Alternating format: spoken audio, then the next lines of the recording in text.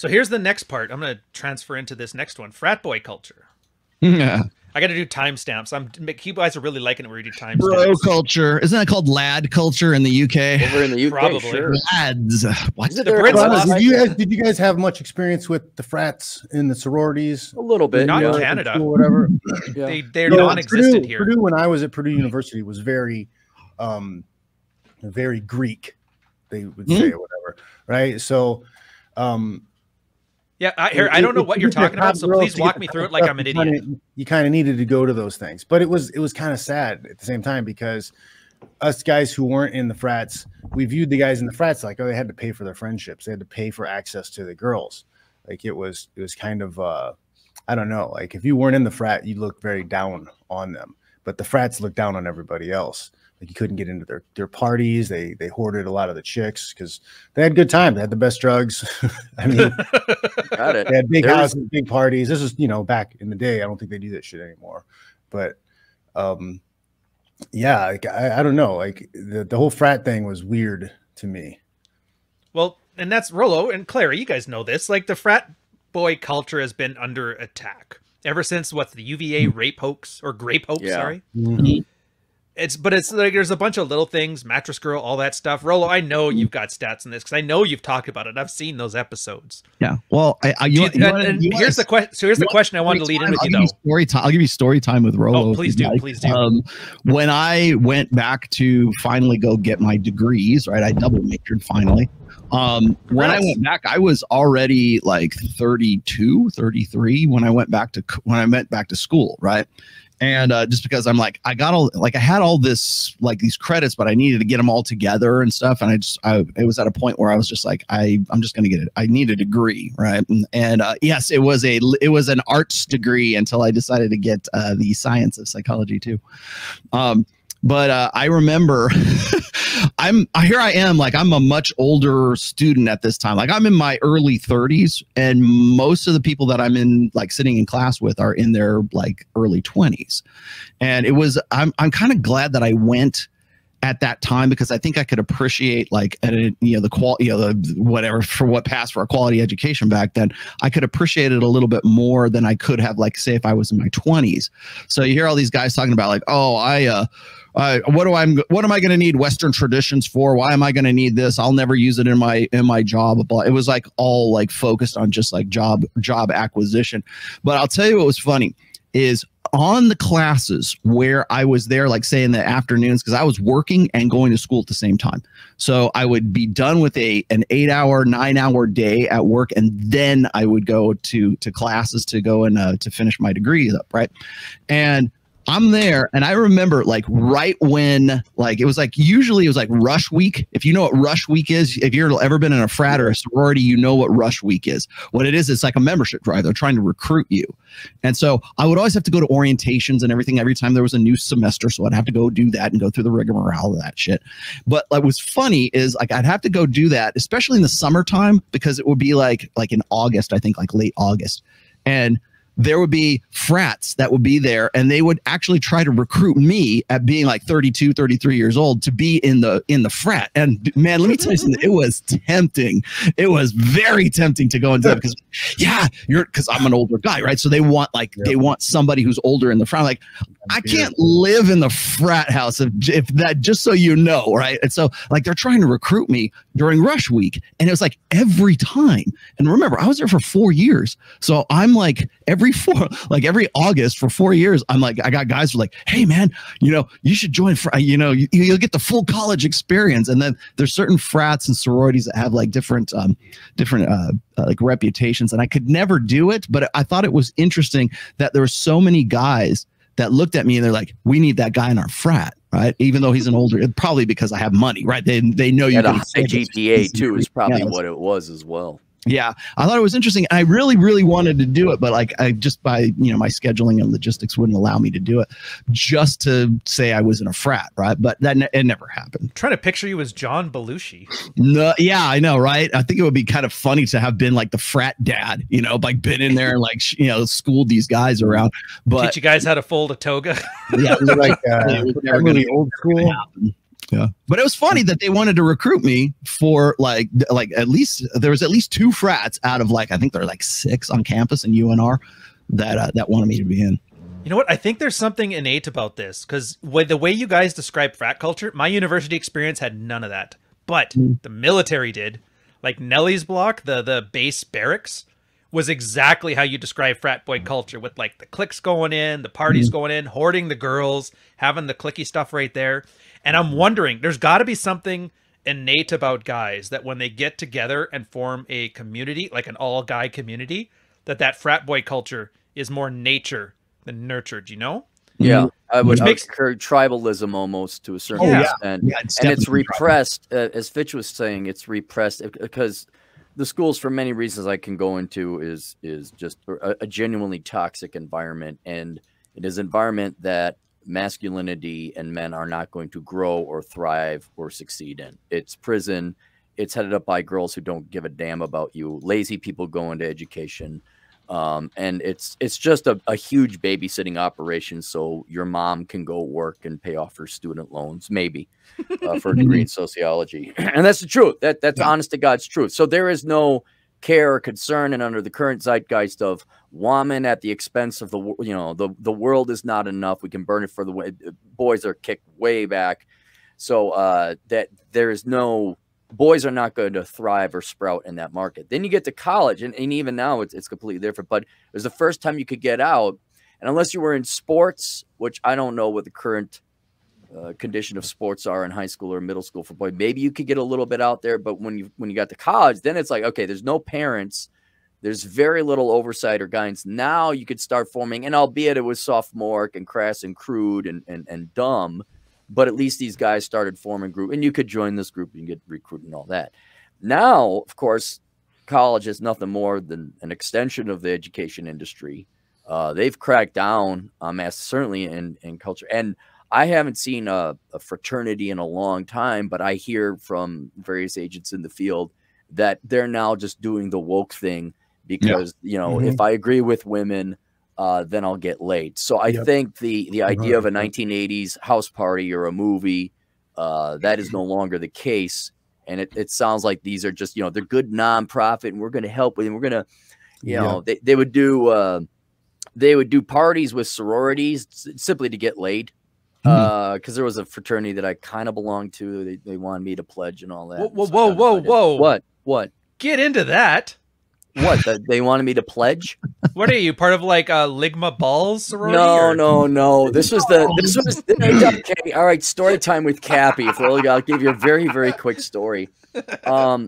True to classic 1980s movie form, the loser frat wanted me to join because I had a good GPA. Nerds. Yeah, and so I got invited to the parties, and then some friendly guys, and so I got to see it, but I just didn't have time, and I didn't have the money for the dues. So they really wanted me to come on board, but maybe I would have liked it, and I did have some fun with them, but I had to work, I had to go to school. So, but it was like they'd invite the hot girls from the hot girl sorority party, and they were all snooty, and man, these guys just get drunk, and they're having a good time, and didn't give a damn about these girls. It was actually kind of fun. Oh man, like I said, I tell you what's funny is like when I was approached during rush week when I was in my 30s, like if I'd have been like 23 instead of 33, like I would have been like, get the fuck out of here. Like I would not want to have anything to do with frat boys when I was like, being in a fraternity or something when I was in my early 20s. So I was too busy like,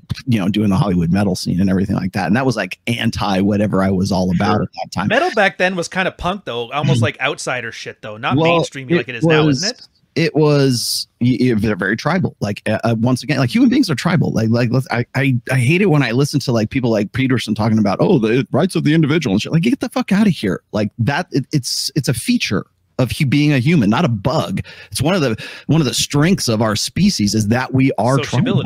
Yeah, exactly. And so like I get it right now when I'm doing counseling. One of the first things I do is I ask the guys, do you have a network? Do you have a tribe? Do you have people that you hang out with at the gym? What do you like to do? Go shooting? Do you like to play golf? Do you like to do this? Whatever your hobbies are, like how are you social? And most of the guys don't have that. whatsoever. Like they're watching this show, right? They're on Reddit, they're on Discord, those are their friends, but when they turn the computer off, they're there with themselves. And I think that's kind of that right there, just the tribalism aspect. Even online, we'll still create tribes online, you know? Oh God, yeah. Big time. Dude, the hit pieces on All Four of Us Alone shows that. Just like we're a tribe ecosystem. I haven't made it yet. Nobody's attacked me. I haven't made it yet. I'm not. Really? You'll get there. Don't worry, Fish. Don't worry. Yeah. I haven't been attacked by anybody yet. So that's your two things on social media. You need death threats and nudes. Preferably female nudes. People just say I'm boring. People call me boring, and then that's it. It's funny, the one guy that could kill them here with like a flick of a wrist, and he's the guy, he's just boring. Probably the least That's boring. the funniest thing to me ever is the fact that like being good at I don't care that you're good at fighting, you're boring.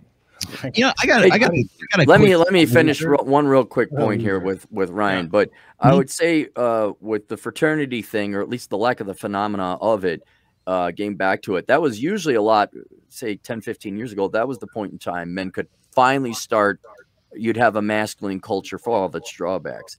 Now that's not even there. And now with the internet, people are just, you're going to school online, for God's sake. Yeah. So it is. So this bromance, at least in the analog world, is probably outdated. But that doesn't mean there isn't this biological hardwiring to find a tribe and to have a crew of guys. But that's probably where men go nowadays, I don't know. It's where a lot of the depression probably is coming. They just had the new study that was released showing that there's no link between serotonin and depression. Yeah. So all the SSRIs. Well, that sucks for SSRIs. Well, all the people, the 13% of the people in the United States that are on SSRIs, it's bullshit. You're just being numbed. The reason that you're probably feeling depressed is probably you don't have that social network. You probably don't. I cannot believe that the government would provide medication for something that doesn't actually cure the system that they're trying to cure. This is unheard of in the last few years of Western culture. Shocking, isn't it? Sorry, Rolo, I'm asking you this one actually. Didn't the UN describe like isolation as a form of like a human rights violation? Like torture? Yeah, exactly. Well, I mean, solitary confinement, I guess. I have stats for this. I'll dig them up here real quick in the meantime. But like, I wanted to put this out there as far as like depression is concerned and being happy and all this other shit. One of the reasons I think why we have a misguided understanding of what depression is, or what, really the reason why SSRIs are just sedation, just like OxyContin and fentanyl and Vicodin, like prescription painkillers. Those are sedations. Pornography is a sedation. Alcoholism is a sedation. Anything that is an escape that from your shitty life is a sedation, but it keeps you stuck in the quicksand. It keeps you stuck in neutral. And so like, when we're talking about depression, we're talking about happiness, you have to remember that the whole premise of it is like, it should be this sustainable state of being for the rest of your life. I want to be happy for the rest of my life. I lived happily ever after, right? And the fact of the matter is that's not what the emotion of happiness is about. Depression, happiness, anger, hunger, like, the things that come from physical like phenomenon that trigger an emotional response in you. What that emotional response is meant to do is move you from one state to another state. So you'll find that when people are the most happy is when they're fucking doing something. When they're actually in the midst of something that they really feel like that this is something I'm good at and I can do it and I really love doing it. Hell, novel, walk me through this. Well, exactly. Well, see, it's in the doing, not the getting to this point. Once I have this, I'll be happy. Once I have my degree, I'll be happy. Once I get this job, I'll be happy. Once I get to this bitch in my life, I'll be happy. No, you won't. You're happy on the going from point A to point B, but it's not a sustainable state. And that's why you get SSRIs. I'm always depressed. Because depression is also an emotion meant to kick your ass out of one state and put you into another state. That's really the motivation of emotions, rather than saying, well, we should all just be happy all the time. That right there is what is being taught in schools right now by women, because they think it's a sustainable state. It is not. It is in the doing. Humanity is defined by discontent, not content. And that's a good fucking thing. That's a feature, not a bug, once again. I hate this too, because you're right. Like, you're tapping into like, this is what our genes were kind of like built for, because that's what's managed to have us survive all this time. And then you got the group saying, well, we're more than our genealogy. And so they completely shed it. Throw away the baby with the bathwater. We lose the male groups. We lose the male happiness, whatever. But then you get the other side of guys that start tapping into like esoteric mumbo jumbo thinking. We're getting back to our caveman roots. And both guys kind of miss the masculine history of this stuff. Do you know? Like just something simple. Like, dude, John, you made a great joke about a guy dying with a dildo up his ass. That's great. And teacher even admit, dude, that's funny, but you fucked up. Military had the same thing. So many guys, it's like, dude, how many times you fucked up and showed up late for work? Every time the officer of the watch, before he charged you, would be like, was she worth it? But you see what I mean? There's kind of this like punishment isn't necessarily something like don't avoid the pain, but they're teaching you to be calculated with your risks. Yeah, if you're going to go out get laid in San Diego on Remembrance Day because chicks there love the military, some Spanish tart, that's great. You're going to get fucked over when you get back here. But you made that decision. You had that autonomy to you. And this is the one thing that I kind of want to, at least if the audience gets nothing else from this, is that this certain controlled version of calculated risk that you can only learn when other guys, A, hold you accountable to it, but B, let you have the freedom to make your own decisions. I think you lose a part of what makes a man a man. And even if you're one of those, I want to make myself a better man for women, I think that's one of the things that they're attracted to us. Because it's like, guys, you guys all have dated women in your lives. You've married women, whatever. How many of them were balls to the wall, don't give a shit about risk versus like neurotic risk averse? I don't know about you guys. My girl is risk averse to the max. Yeah. I'm assuming yours. Yeah. Pretty risk averse. Yeah.